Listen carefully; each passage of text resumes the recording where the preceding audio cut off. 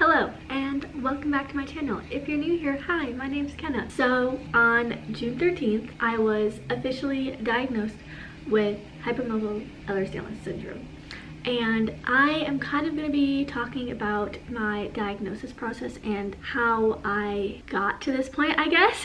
I've shared some of it, but then I chose not to share the rest of it until like I knew for sure what was going on, because I knew after the first appointment, after like my notes came in from the appointment, that I realized like I fully didn't understand everything that was going on. So I just chose to wait until I knew what was going on to share everything. So yeah, that's just kind of gonna be what this video is. I kind of just want to be open about the diagnosis process and hopefully that it helps some people understand as well, and if you are going through something similar it might help. But a little background if you're new here is I was diagnosed first with gastroparesis in April of 2019 after so many issues, so many GI issues, and I was diagnosed with a gastric emptying scan, and I've had like 3 I think in total, and they all showed gastroparesis, and the smart pill ones also showed gastroparesis.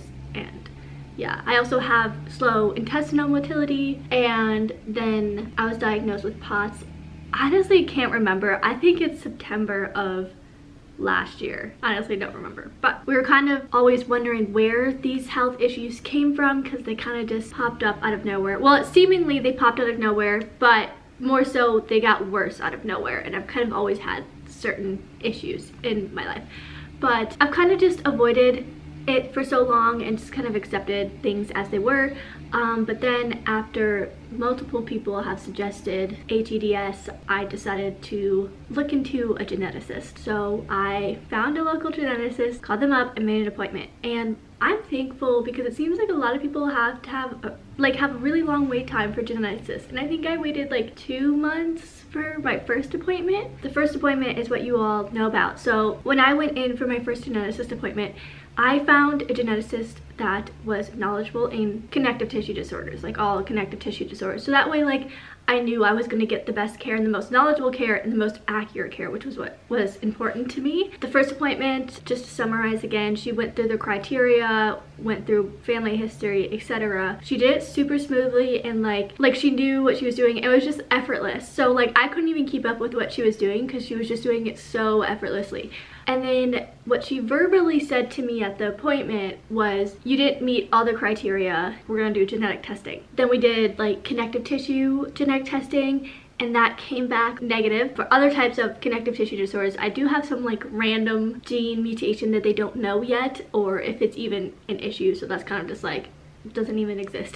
And then after that we did a more expansive testing. I honestly don't know exactly everything that they tested, but it's kind of just looking at my whole genes, and that also was good. That was what she did after the fact. But after that initial appointment, like later that evening, like the notes came in I think around like 5 or 6.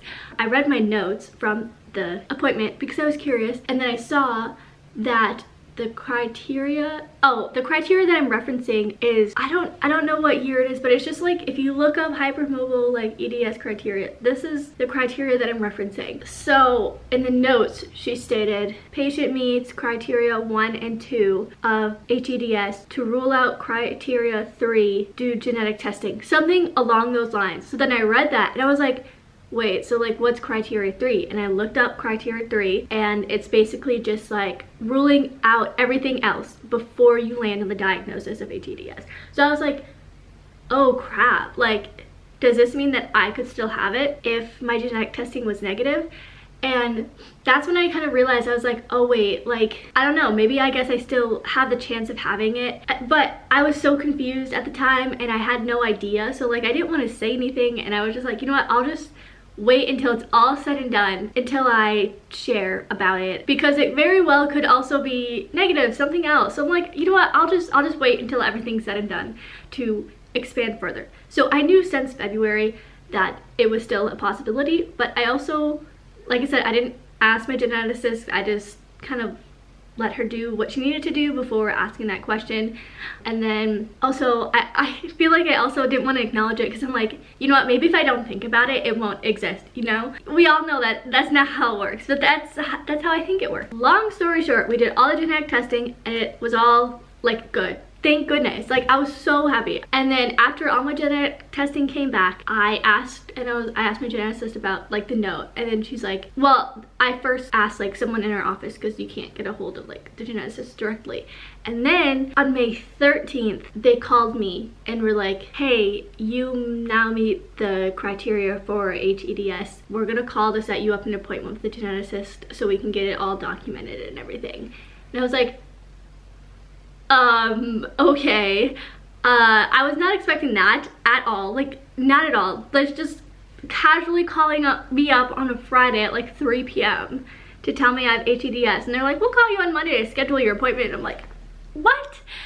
Yeah, so then the following Monday they called me and they set up my appointment, and it was initially for the end of August, like I think like August 24th or something. And I was like, you're kidding me. Like, which actually, you know, now I don't want to complain because I know people have to wait a lot longer, but it was, at the time for me, it was a little bit stressful because they just called me up with this diagnosis and then we're like, okay, we'll see you in 3 months. And for me personally, I need to have a diagnosis written down in paper. Otherwise, I will convince myself that I like made up what they were saying. I was in a conundrum because I was like, do I say that I have it? Do I have it? I'm like, I don't even know if I have it, even though like she literally said it, and my fiance was there with the phone call, like he heard it and he's like, hey, like she said it. I'm like, no, she didn't. And then one day I had this gut feeling to call the geneticist and see if they had any cancellation appointments. Like, I don't know, I'm like, hey, like I just want to make sure like I'm on the wait list, and I want to know if like you have any new appointments opening up or anything.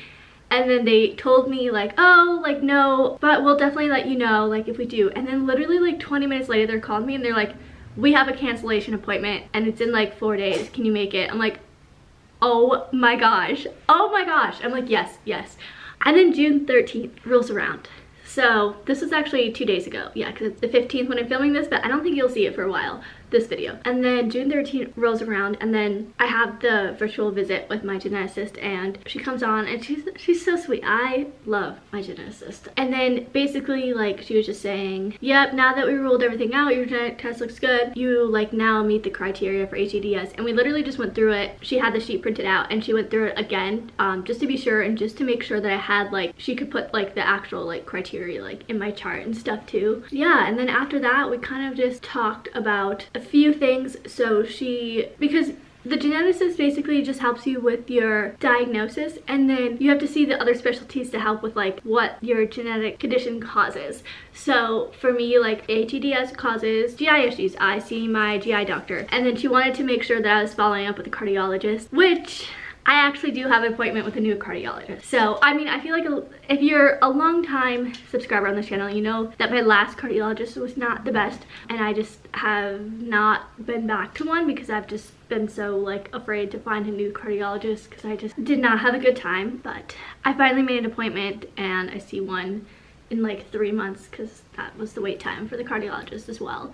So yeah, she was just like, make sure you see a cardiologist. Also, she's referring me to a physical medicine specialty clinic thing. I'm actually not too familiar with it. I have not heard anything from them yet. I'm guessing it's because it has to go through insurance and all of that jazz, and then they'll have to call and schedule me. But from my understanding is it's like physical therapy, but like they can do a couple more things. So she's sending me to a place that is more familiar with hypermobile joints and everything. She said they have experience working with them, so they know, which I'm really thankful for because I know, or I've heard, I feel like some people have gone to physical therapy where they're not familiar with hypermobile joints and it's not a good time. So I'm happy that she knows of a place. Basically it's like physical therapy, but they also can handle like pain management and stuff like that too if needed, which is really nice. I'm glad it's all like in one area. So that I'm looking forward to. When it comes to physical medicine, I have to remember that it's important to treat things before they get bad, because I do have joint pain. Like what I see a lot when it comes to EDS, which I know is a huge part of it for a ton of people, but is like frequent dislocations, which I personally do not have.